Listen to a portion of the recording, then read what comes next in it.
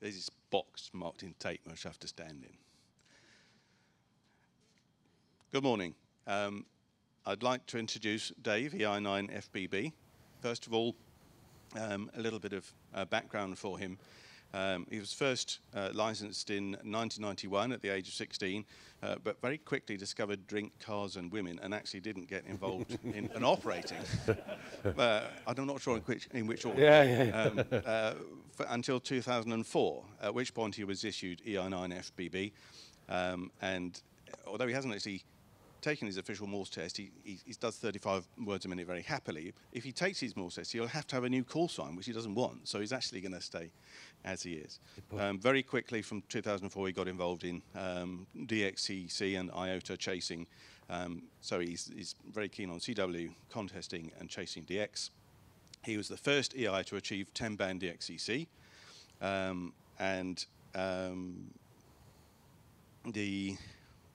Achieved 3 first-time IOTA activations, actually going out and doing stuff. He's also the team leader for the EIDX group. Recent trips have been to Nepal, Malawi, and there's one planned for this year. He may tell us about, I'm not sure.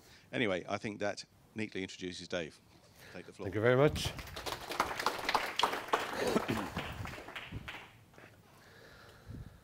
A great turnout.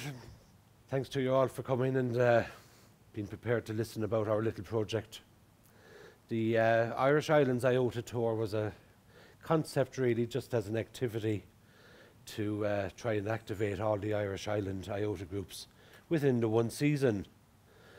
It was a project from the EIDX group, which is a newly formed group basically. We're two and a bit years old now, and basically we're trying to get an Irish DXpedition team going and create activity and interest on the bands. So previous operations of ours was last year we did 9 November 7 Echo India from the Himalayas up in Nepal, and earlier this year we operated from the shores of the lake, beautiful Lake Malawi, as 7Q7 Echo India, doing 37,000 QSOs.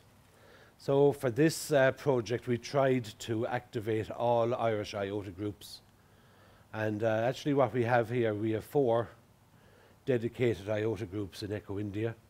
We've EU 006, 007, 103, and the Irish Islands Coastal Group EU 121. And of course Aran Islands, Blaskets Islands, the Saltee Islands, and the Irish Coastal Islands. And of course mainland Ireland is also EU 115. So in total we had 5 activations planned. To generate a little bit of interest, we also had a award program going. You can see here the Saltees is in the southwest corner of off County Wexford. The Blaskets Island group off of County Kerry, on the southwest coast. The Aran Islands off County Galway, west coast of Ireland. And we picked Bear Island, which is EU 121. There's 36 islands qualify as EU 121, and you'll find out why we picked Bear Island. It's probably one of the easiest ones to do. There's 36 islands in total that could qualify, and from our logistics in Echo India, Bear Island was the easiest one. To generate interest, this is the award program. It was supported by Ken RW3DD for Most Wanted DX plaques. And even though none of the Irish Island groups are particularly rare, several of them hadn't been activated in 3 or 4 years. And quite often you might have one guy going in a boat for a few hours with a car battery, but never making much of an impact on the IOTA totals. So we tried to get everyone to chase us around the actual different groups. And this is the plaque that was available. So simply you had to work us from any 4 of the 5 IOTA groups. And of course, when we operate from an island offshore in Echo India, our prefix changes to Echo Juliet. So we had EJ0DXG, and the mainland stations were operating with EI0DXG. So the dates of activations.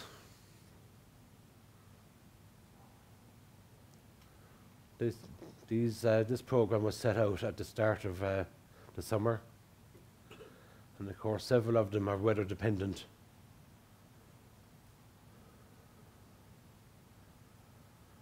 And the Joker station, the mainland station, actually ran until the 30th of September, so the whole program is only finished with the last 2 weeks. To date, we have completed all activations. And we're going to start off with the little salty island. EU 103, we saw earlier, it's on the southwest coast of Echo India. And the dates we had picked initially, where we had a 4-man team available, was the 15th of June to the 18th of June. But unfortunately, this was when Storm Irma hit, and unfortunately we could not get a landing. The little salty island is a pure tent and generator style activation. You get a big boat from the mainland, will bring you maybe to the last 100 meters where you transfer into a small little rib, which brings you ashore, and you hop out into the water maybe waist deep,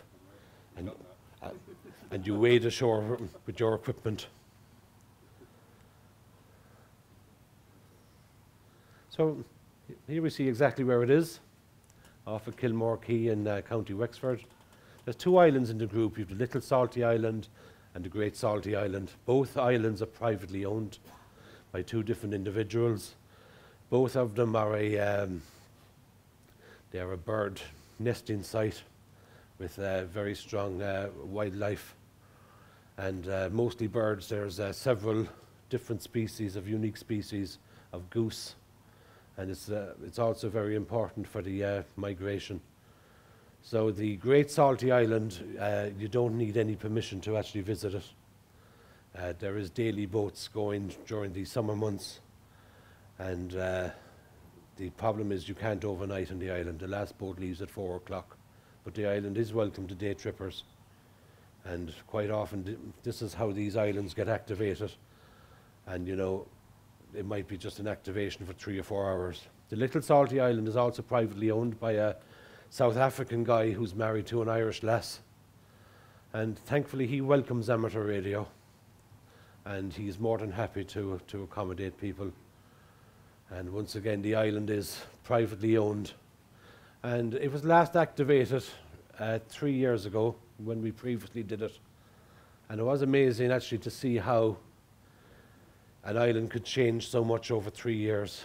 And of course we had our fair share of storms over the past 3 years. The island is actually a farm. There is animals, and there's a small dwelling on the island. No electricity, no running water.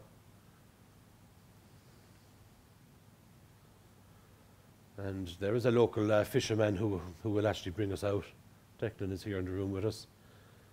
But the rescheduled dates, of course, there was only 2 of us available, which was over the bank holiday weekend. We got very lucky with the weather. It was very, very hot.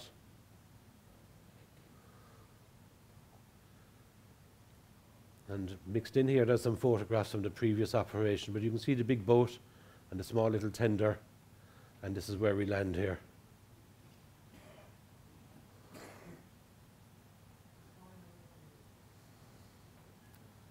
Access currently restricted. Please do not come ashore. So it's not very inviting really to day trippers. And the local guy, the owner actually lives on the mainland. He doesn't live all year on the island. And he does take it quite personally if somebody does try to get on his island without permission. So this is the landing you can see here. And some of the rocks are quite large.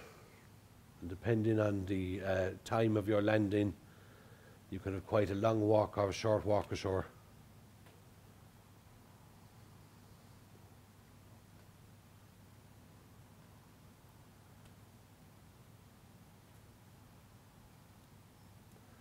So yeah, once again, it's not very inviting. You can see how steep and sharp and jagged some of these rocks can be.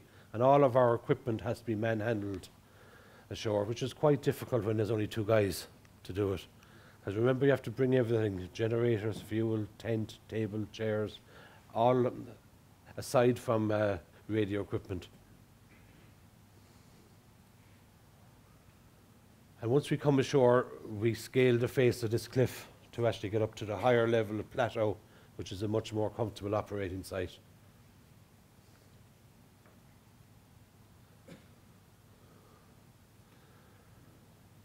This year we had 4 uninvited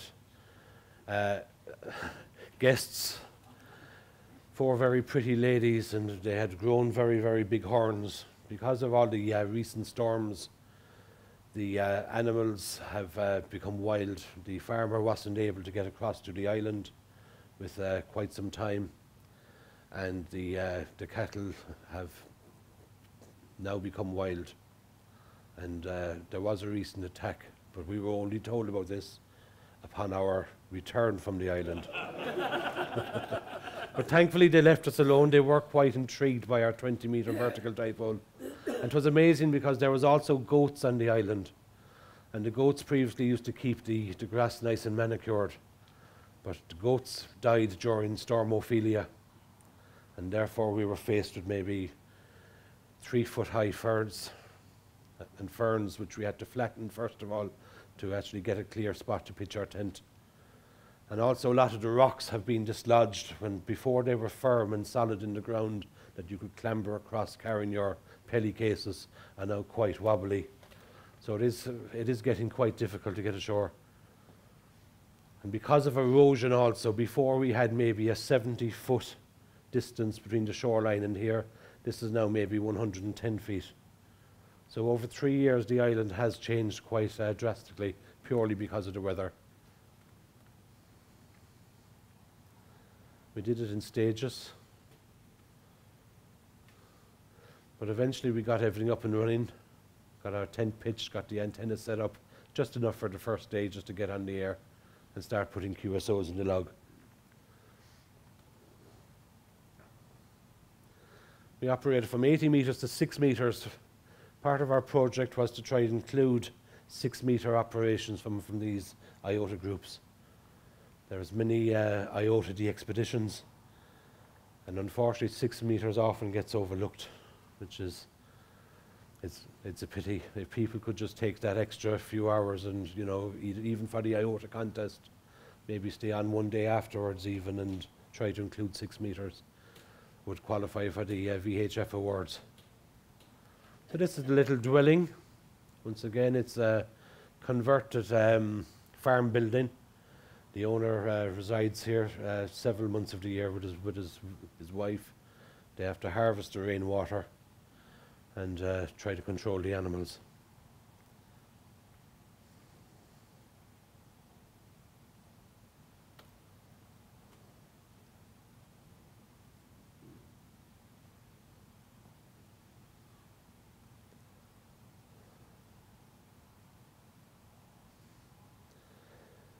So this is probably the rarest of the Irish islands. It's claimed by 32.3%. It was 3 years previous since it was last activated. There was an earlier activation planned for this year by a UK group, and unfortunately they too had weather problems and weren't able to land during their time frame. So that's the first island, the most difficult one, which brings us to the Great Blasket Island, which is off the southwest coast of Echo India, off of County Kerry, EU 007. And this went quite a number of years without any activity, and locally it was called Mission Impossible. It was the EU 007 Mission Impossible IOTA. It's very, very difficult to do. And also we had several feuding boat companies, which they all wanted the rights of the island. And there was quite a bit of conflict going on for many, many years down there. One operator chopping another guy's boat loose, etc., etc. Situated off Dingle. Dingle is a seaside town, a fishing town, and it's very far west in Echo India. Blaskets, they reckon, was first settled by the Vikings, and it's an old Norse word which translates into harsh or dangerous place. We did that one as well. Pardon? We done that one as well. Very good. So once again, yeah, there was 4 qualifying islands in the EU 007 group. The Great Blasket Island is open to the public, and some of the other islands are privately owned. On Blaskets Moor translates as the big or great Blasket. There was a settlement here in the Blaskets. The great evacuation was in 1954, when the last of the islanders were evacuated. Purely it was very, very harsh, very uncomfortable living. It was 3 miles by Curragh, which is a little rowing boat, to shore. And it was 7 miles walk to the closest doctor, or an 11 miles walk to the nearest undertaker. So most people were actually born, lived, died, and were buried on the island. How far is the nearest pub? They were first introduced to alcohol by passing French fishing boats. And they did not know what this brandy was. They thought it was a medicine. So yeah, very, very soon, lots of the island folk started getting sick miraculously. And they had to keep taking some of this medicine, which made them better. The fish is world famous from the area. And because there's no pubs, no electricity, once again, no running water on the island, there was a lot of old Irish folklore and storytelling and songwriting, ceilidh dancing. This is how the locals used to entertain themselves. It was actually very, very self-sufficient. They had a very good policy going. You were allowed a cow, but you could only have 1 cow for every 25 sheep. So each week, each family would take it in turns to slaughter a sheep. So the island folk never went hungry. And during the Great Famine, the residents of the Great Blasket Island were totally unaffected by the famine, which saw the death of millions of people from the mainland.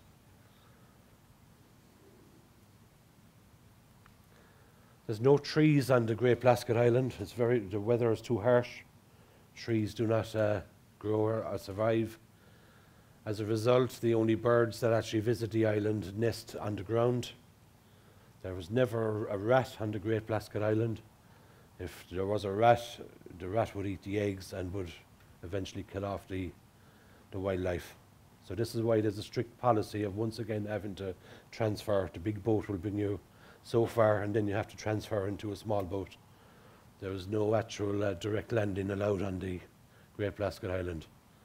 And this is facing south, so you can see the extreme of the height of the mountain behind us. So if any ZSs in the room were wondering why our signals were a bit weak, well, this is why. All the houses, the old ruined village, were all built in to the side of the hill with the heart wall, which is the wall with the chimney on it, built into the side of the hill for drafting. These buildings here have recently been renovated and thankfully now are available for rent, which makes it so much easier. You still need to bring your own generator or battery power, but because you have a building, you don't have to bring any bedding, tables, chairs, utensils, etc. And not only that, there's actually, this building here is actually a little coffee shop for day trippers. So yeah, it's a very unspoiled part of the country. Last activated during July 2014, where we teamed up with a Polish group and did Echo Juliet 1 Yankee. It was a big operation. We came second that year in the IOTA contest, just beaten by our Jersey friends. 2 residents on the island, 2 donkeys. We call this guy Bob Marley.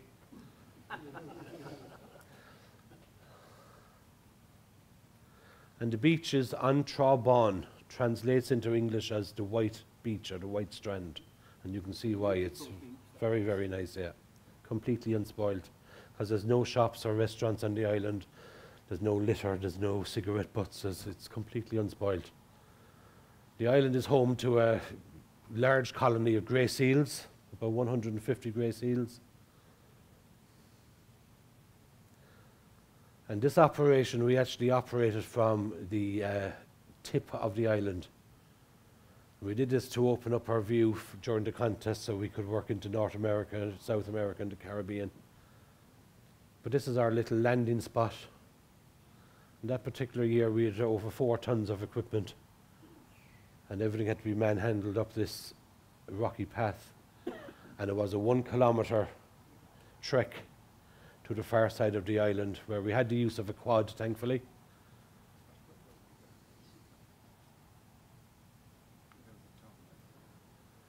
Alternatively, we decided at the midpoint that we could actually scale the face of this cliff and drop some equipment right up here in our operating site.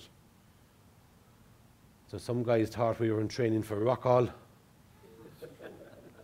But this actually cut down many hours of manhandling. We actually formed a chain up the face of the cliff to get the equipment up. I think this photograph was used in the IOTA directory one year also. There was a tarmac path up from a Jesuit down into the water. That's on the mainland. Yeah. On the island.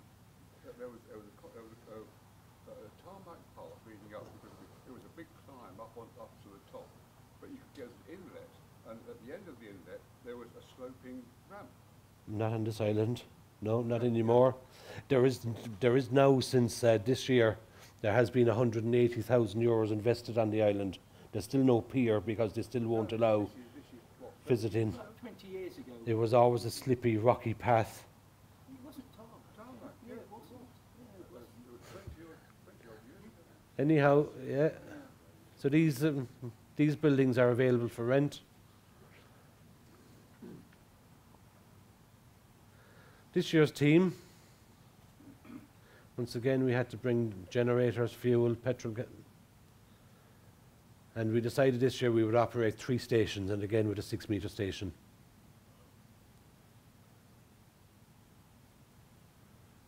Once again, a local boatman from Dingle will actually bring you out. It's 14 miles by sea from Dingle. And this is the path. And this is the part here which is new, which these few cubic metres of concrete have cost 180,000 euro. And the addition of this handrail is new also, but this is the surface you're actually clambering ashore on.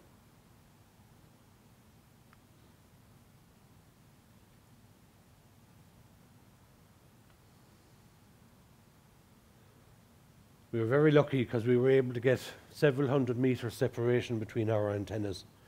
We went 100 metres this way, came 100 metres this direction, and between 20 and 40 metres we had 200-metre separation, which worked out flawlessly. We do use Dune Star bandpass filters also, of course.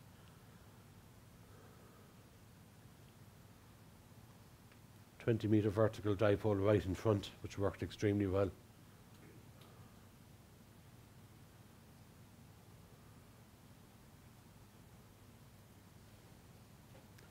Declan EI6FR,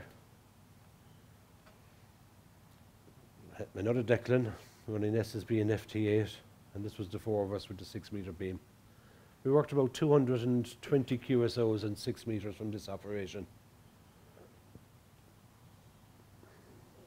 Claimed by 35.7%. And this brings us to Bear Island EU121. I know Keith is interested in this one. 24th to the 26th of August. This got activated twice. The first failed attempt to operate the little salty island. We operated here as a backup plan. We already had 4 guys and permission from work and XYLs to actually go play radio for the weekend, so we operated Bear Island. And these are the 36 islands which actually qualify as all part of the EU121 group, the Irish Islands Coastal Group. We picked Bear Island. It's a 1.5 hours drive from our QTH, with a regular car ferry service with several B&Bs, bed and breakfast, to actually book with mains electricity is very, very comfortable.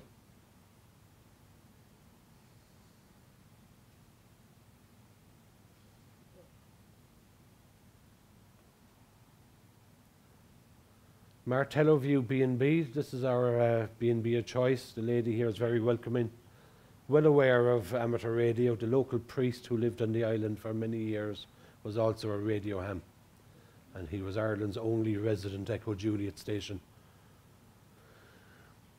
So everybody is aware of amateur radio on Bear Island.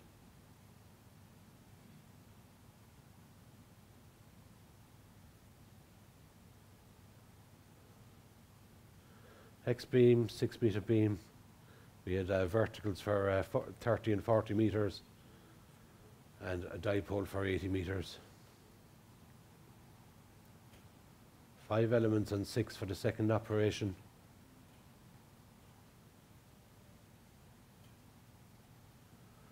So Declan, our 6 metre guy. He was just back from Kosovo at the time. 20 metre vertical dipole. And this is the second team. You can see how comfortable it is. We actually take over the ladies' dining room, which becomes a shack. And she's more than happy to give us the exclusive use of the B&B. Once we have a minimum of 4 guys, she will give us all 4 rooms, and it's very reasonable.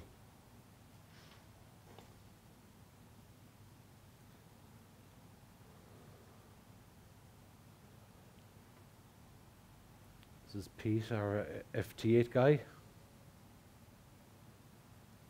CW station, Jeremy and CW and SSB.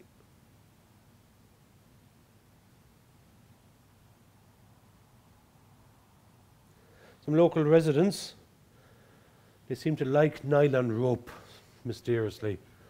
You've got to be sure when you're tying off antennas just to keep it up that little bit higher off the ground.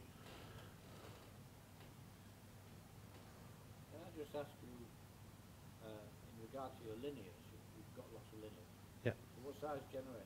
Do you have separate generators? Well, here is actually mains electricity, Right. so it's fine. Yeah, we normally operate with ICOM 7300s and ACOM 1010 amplifiers, which are very versatile for use with generator electricity. Power supplies are excellent on them, and they're also used to varying voltages. That's normally what we use. When we have space, we also have high power filters we use on the output of the amplifier. It's claimed by 41.9%.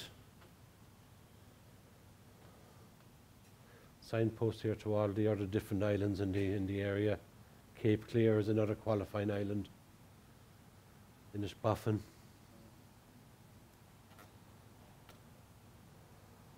And this brings us really to Inishmore and to the Aran Islands. EU006, it's the 4th activation in this activity. And we actually planned it to coincide with our DX convention. It's our 2nd year running it. We already would have the hotel booked, we already would have several operators. So we coincided it to actually match with these dates. Aran Islands, Inishmore is the large island. Inishman, middle island. Inishere, little island.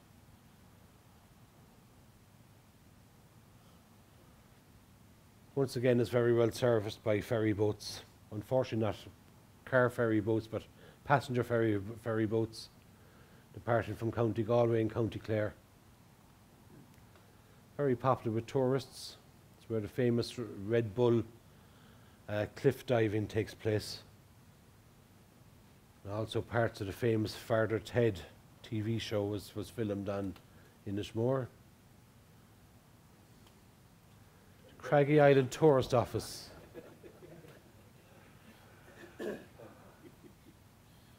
this is our hotel. It's very, very comfortable. Once again, they're getting used to our little quirks. Strange antennas and wires surrounding the perimeters for the event. And strange men walking around the hotel as well, coming and going from shifts at different times of the morning.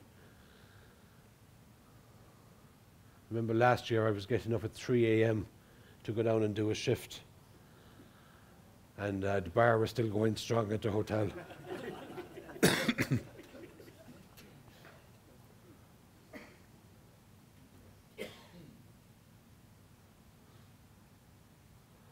Just some photographs from last year. And this year's motley crew. And it also actually provides a platform, a station, a ready-made station. And this year, every one of our visitors was actually welcome to sit down and operate a station. I know Nigel, G3 TXF, activated it last year as his 108th DXCC entity. He'd been to Echo India several times before, but was never QRV. And Don, G3XTT, was one of our guest speakers this year, who also activated Echo India as a new one for his DXFC.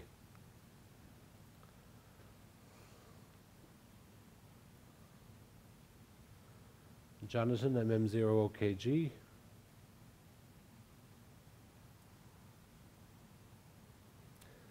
Martin, G3ZAY, did a stint, along with other visitors. We did 3 stations QRV, pretty much all the time except for when the talks were going on. We activated last year during our the same event last year, and just a few months before this year's, the EJ7NET actually activated Inisheer Island, a different island, but still one of the qualifying islands within the same group. Claimed by 40.7%. A lot of these islands, as I say, they're not very, very rare, but they haven't been activated in a number of years. And that completes the 4th island of the activity. The bonus station, EI0DXG, was QRV right until the end of September the 30th. Now, Declan, the I9HQ here, managed our logs. He was our coordinator of our schedules. He also worked out the statistics.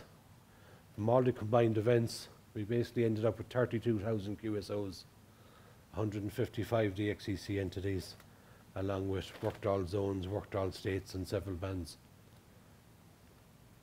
Part of the project was actually to get as many EIDX group members involved as possible. With DXpeditioning, we realized that not every one of our members is actually going to end up going on a DXpedition. Some people mightn't have the money, they mightn't have the time, mightn't be able to get 2 weeks off work. They mightn't be able to spend 2 weeks of family holiday time doing an unselfish act like DXpeditioning to someplace tropical all on its own. That wouldn't be very, very fair. There's many reasons. Some guys don't like boats, some people don't fly very well. And by doing an activity like this, actually got several people involved. They could just pop over to an island for a weekend and still be part of this project. It was really very easy to get involved. And for even those people that didn't like boats, they were still able to operate from the mainland stations. And because of the awards program, it was quite surprising the amount of people who actually worked with us in all 5 IOTA groups.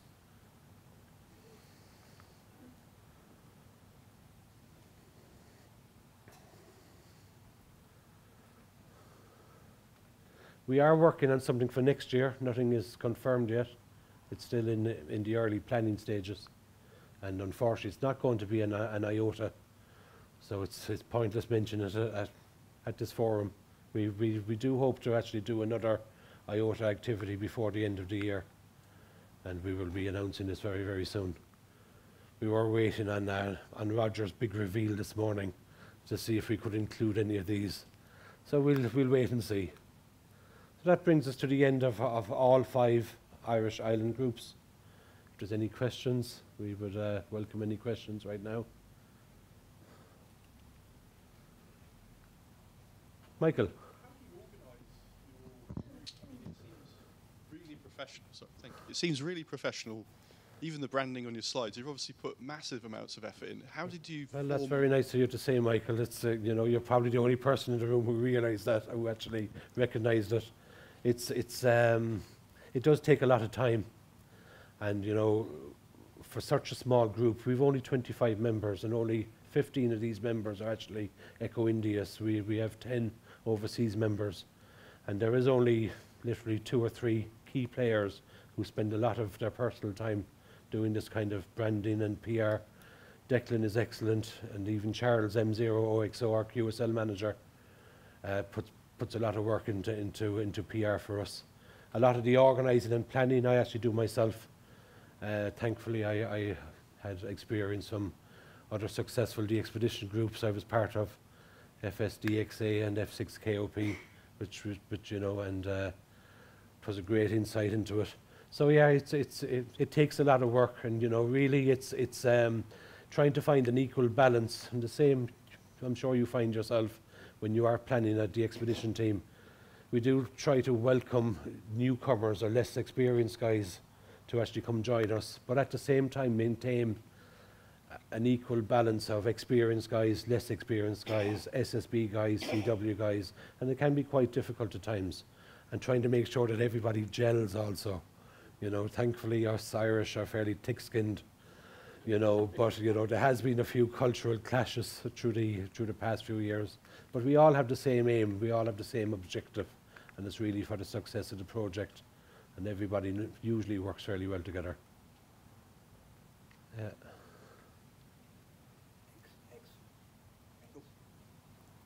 Anybody? No?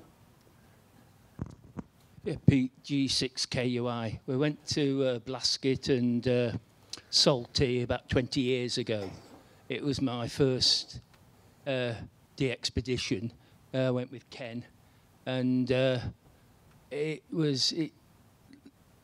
seeing what you did and what we did. You know, it's great fun to go and do these things. Oh, absolutely, yeah. You know, when we went to Blaskets, we went up that roadway, up the top, and it's rather steep carrying all your stuff up there. Yeah, yeah. And Ken termed a phrase, Pete, it got blasketed, climbing up there. I was absolutely flat out on the ground, and you know, with you can see, it was quite funny, and I think we stayed in some of the. There was no accommodation then on Blaskets, and we stayed in one of the. We put a tent up in the remains of one of the houses ruins, there, yeah. And the water was a pipe that came out the side of the hill there, and it was beautiful looking over down onto that little beach there. Yeah, it is quite unique. And I had a walk down on that beach there, and it was absolutely fantastic there with the sun shining and everything else. Yeah, no, and, it is. And when we went to Saltees, we went on to the big island, Saltees there. We got permission to go. And we stayed in the, is it the well house? Okay. There. And we operated downstairs and we slept upstairs there. You were one of the lucky guys, because these days he won't allow access to anybody. Right. Well, they say this was 20 years ago. Yeah. Anyhow, it's great seeing your presentation here. And thank you. Thank you. Right, thanks. David? I just wanted to know about the equipment. Is it all individually owned, or is there any pooled equipment, or how do you do that? Right now, it's a combination of both. We are only 2 years old. We have only 25 members, but we have invested in 8 laptops, in maybe 800 meters of good quality low-loss coax. But our major investment was actually with these high-power filters. We have a set of 4 kilowatt high power filters for the output of the amplifier. Because quite often when we are DXpeditioning, we don't have as much real estate as we would actually need, especially when you're running multiple stations. we were able to operate inland, actually from Nepal from Malawi on 1 or 2 bands. 15 meters worked particularly well. The ICOM 7300s we're finding very, very good also. You know, very easy to use, very user friendly, and also very good performance, and Intermod is quite low on it. But as always, separation between antennas is key. And our amplifiers are ACOM 1010, so we're not running kilowatts by any means. It's capable of 800 watts, but normally we operate at 400, 500, 600 watts. You know, we're just fortunate with Malawi and Nepal. We had kilowatt licenses for both of these, but you know, you don't need it really. I was interested in Nobby's idea of using those Italian linears, which is all right if you're not near any populated areas for sproggies and whatnot. But I wondered how that might impact you, because they're very lightweight. I'm not sure how several of those amplifiers would perform in a multi-transmitter environment. Not well. The ACOM 1010 is particularly good also because it's 18 kilos, and when you put that into a Pelly case, it's 23 kilos, which is ideal for airlines. I was quite taken by the scaling the cliff picture. Do you want to expand on that? But were people actually going personally up and down ropes? That was a shortcut, as I say. You know, it was 1 kilometer from the actual landing point. We actually operated from there to avoid the big hill behind us. And we did have a quad motorbike actually commuting up and down, but because the ground was so soft, it's very boggy, and the physical weight of the equipment that we had, quite often the quad actually got stuck and we had to push it. So by actually disembarking this way, we were actually lowering stuff up and down on a rope, but it was a bit elevated also and staggered, and we used to find that midways it was getting lodged or, you know, stuck on a ledge. So that's why we had different guys at different levels. Very brave. Any other questions? In which case, I'd like to say thank you ever so much, Dave. Wonderful talk. Thanks very much. Thank you very much.